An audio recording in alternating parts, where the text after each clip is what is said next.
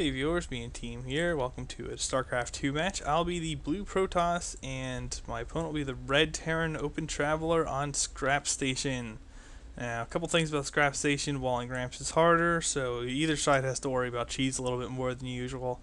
Rush distance is pretty long until you clear out the rocks in the middle, so it's not so easy to rush your opponent, and until those rocks are cleared, Zelnaga Tower can really watch for pressure. However, the air distance is short, so you have to watch out for Muto play. If you're going up against a Zerg, you have to watch out for Banshee harass. I guess Voids, although Terran's not particularly vulnerable to Void Rays, but if you're a Zerg, you might want to watch out for Void Rays coming from the Protoss. Especially from the nonsense that I've been using lately, where you do a proxy 1 gate, and not only do you proxy 1 gate, but you put like your pylon here, regardless of whether the hatch is there, and then you stick your gateways so it blocks the hatch. So not only are you blocking the hatch, but if they try to take a quick third, then you can just run your zealots up into their mineral line and cause trouble off of one gateway. I'm serious, because if they go later than 14 pull, you can have a zealot in their mineral line before that pull finishes, which means you have quite a bit of time to interrupt their mining, stick a zealot here or here, and they can't attack it with their drones. They'll die. It can't get a surround, or at least not a surround that's meaningful. So you really interrupt a lot of mining time doing that, and it's very APM intensive on your opponent to defend it, and you really pay for yourself with your proxy 1 gate against the Zerg when you do that. Because not only are you doing some mineral line harassment and even some damage usually if they go hatch first, but you also you are also still blocking the natural, and they have to kill that before they can take their expo, putting them behind on larva.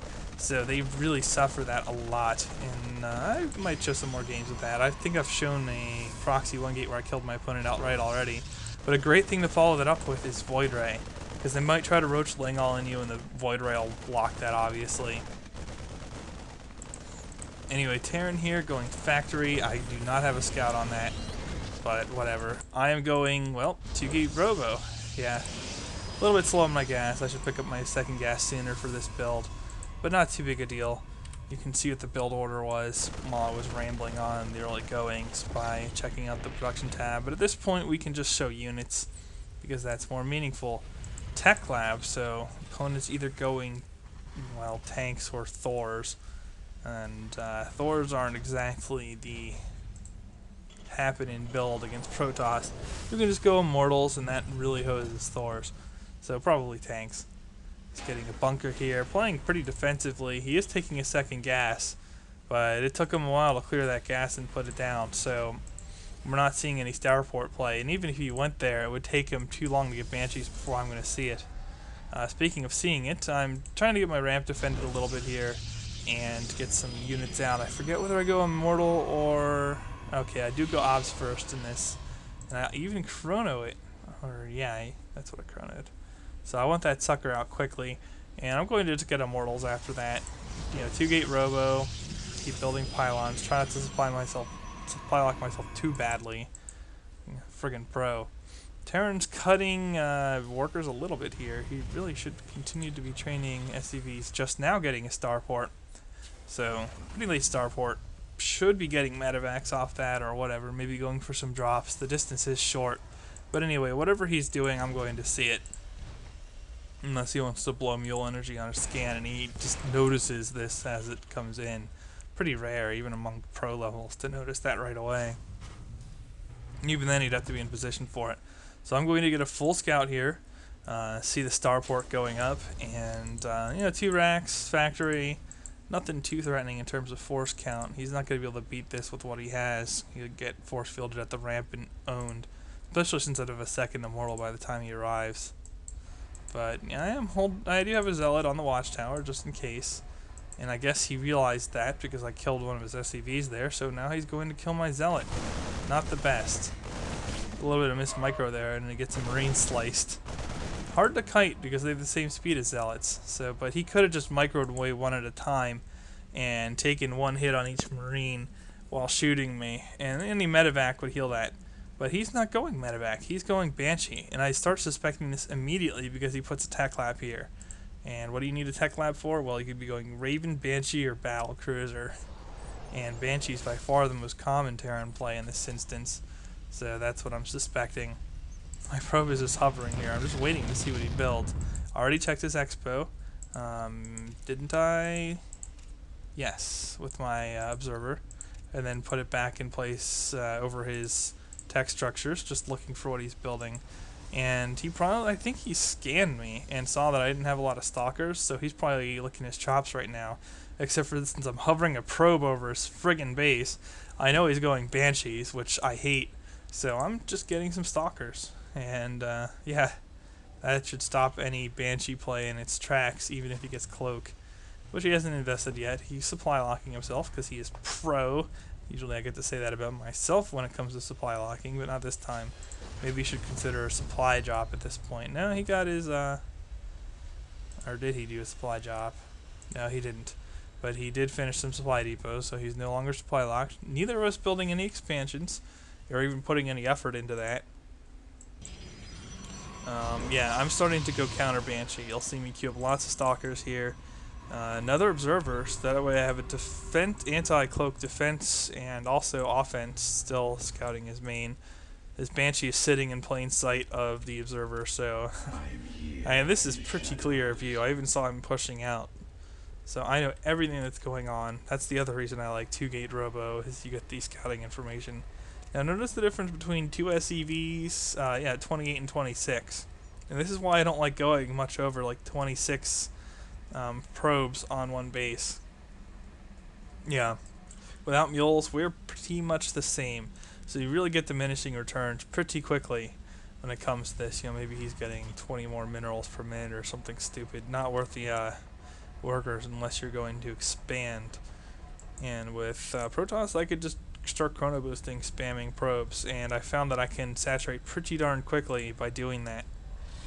So whatever. Not going to invest too much into probes unless I decide I need them. He's just camping here. I thought he was going to attack me when he pushed out, but he didn't.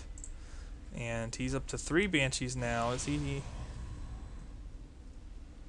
Did he already attack me with them, or did he not? I'm pretty sure he just took a little pot shot there and got scared off. He saw the stalkers and ran away.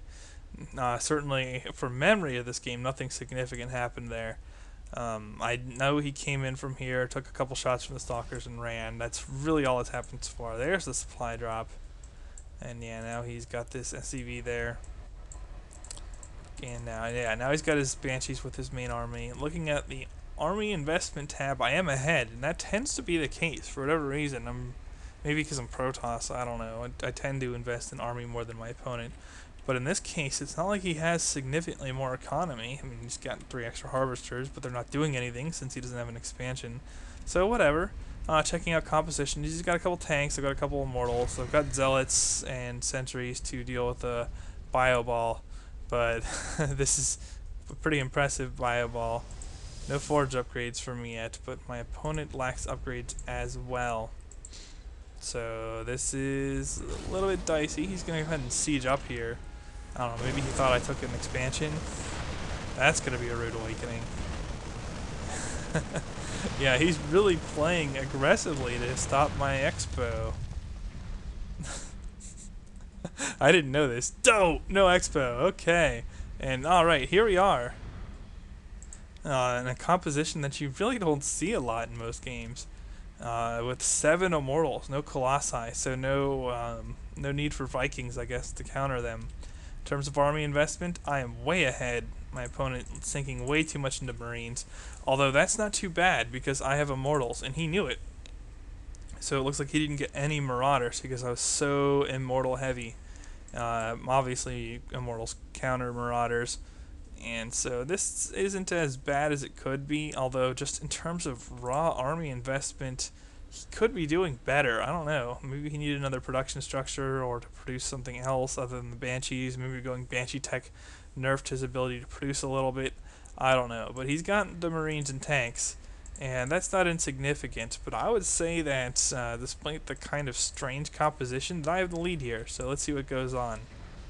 We'll pull up units lost. That's always enlightening.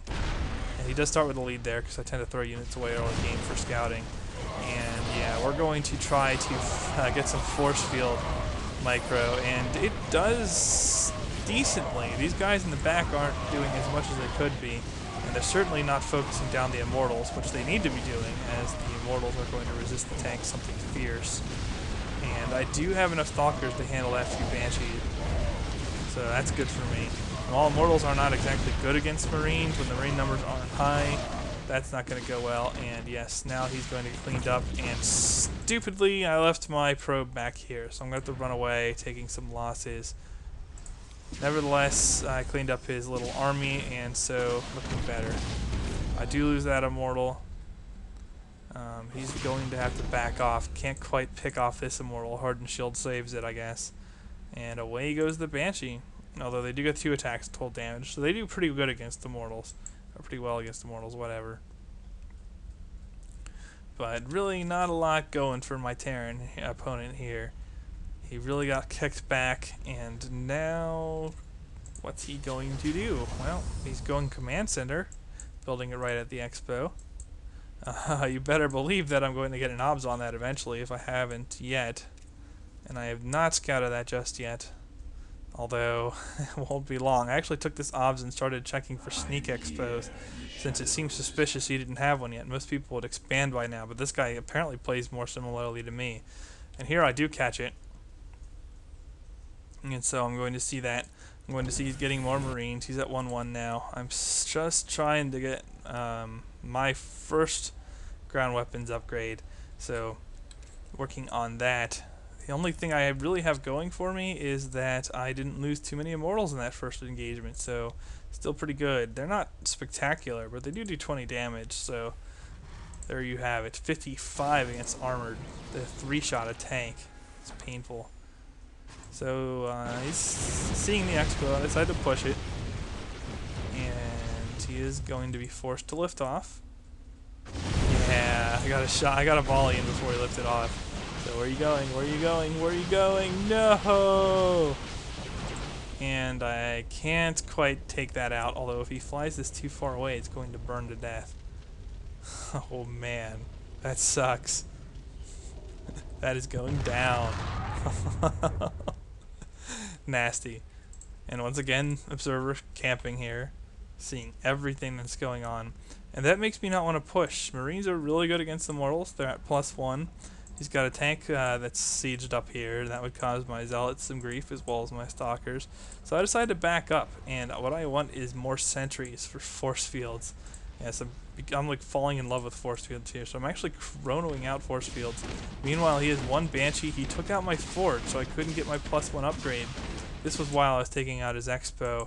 He started pushing me here. Now, I do have cannons to protect my mineral line, but this just shows how annoying Banshees can really be working on my pylons now, and he's going to go after pretty much everything that isn't covered by cannons. I guess I could drop another cannon here or there, but I really want to save minerals for an eventual expansion. So I'm just going to drop some more pylons so I can eventually re-micro, or yeah, re-micro, that's great. No, re-macro. I'm getting some energy on my sentries for force field, and I am up to 5 sentries now. And if you look at this composition here, I have 3, I'll have a 4th soon. He does get the scan off. Yeah, he knows I'm coming. So he's got some marines and some tankage and 2 medevacs. Taking a look at the armies tab, he's still behind. But that's mostly because he lost more earlier. And once again, we have a lot of immortals against marines. But there's one important consideration here. Well, they're the same range, so but the stalkers are actually higher range. Anyway, I want to take advantage of the fact that they can't swarm me using force fields, and really keep the marine massing from being a problem. I was going to force field. Hang on, pause. I was going to force field here and here. Just 2 force fields would have completely destroyed these marines. Sentries are a little far back, couldn't quite make it happen. I could have pushed up, but then the marines would have been shooting my immortals, and that would have been bad too. So yeah, now it happens. But I do get some marines there, and now he's not shooting me at all. Very bad for him. Yeah, well, not shooting me at all with a large portion of his army.